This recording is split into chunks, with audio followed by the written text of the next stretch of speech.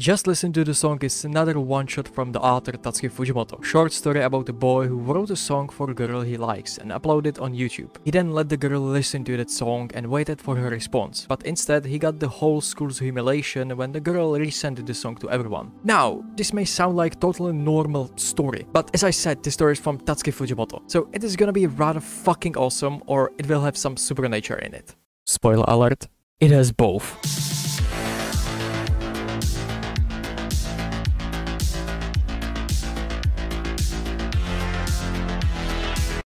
This took me 12 hours to make.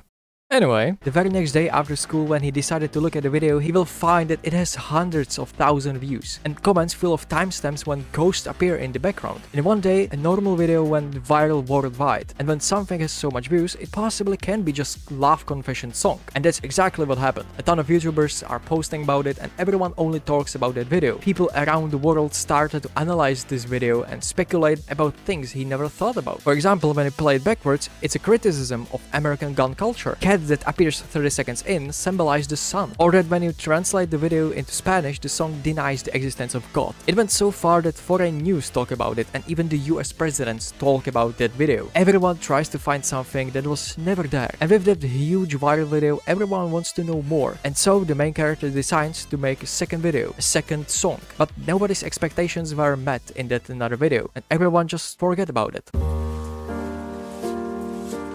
What even Tatsuki Fujimoto wanted to say with this story? Maybe it has some huge meaning. Maybe Fujimoto is trying to depict today's time with this. Or is this his picture of how everyone analyzes the meaning of his works and tries to find the smallest details and explain everything? How about looking at this story from slightly different perspective and just enjoy this short story about love? Don't look at this as if there is some giant hidden meaning behind it. Take off your tinfoil hat for a second and simply relax and just listen to the song.